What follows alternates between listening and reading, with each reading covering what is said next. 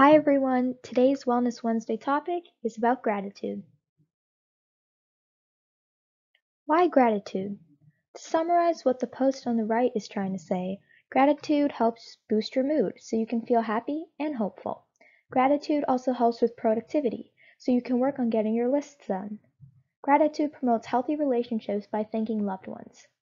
Feel free to read the paragraph for more detailed information. Next up, we have gratitude reminders.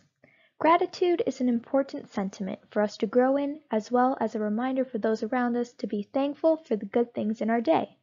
On the right, you can find an activity to try out when you need to feel a little stronger. Gratitude notes. On the right, there is an activity for you to try out when you need to see the light in your life. Here's an example of 3 things that you can be grateful for.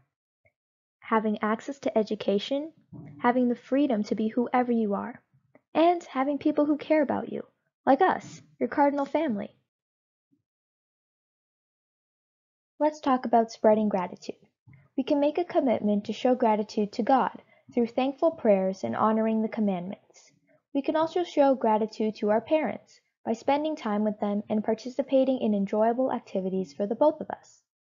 Also, we can show gratitude to ourselves by forgiving current and past mistakes and documenting the things that we're grateful for.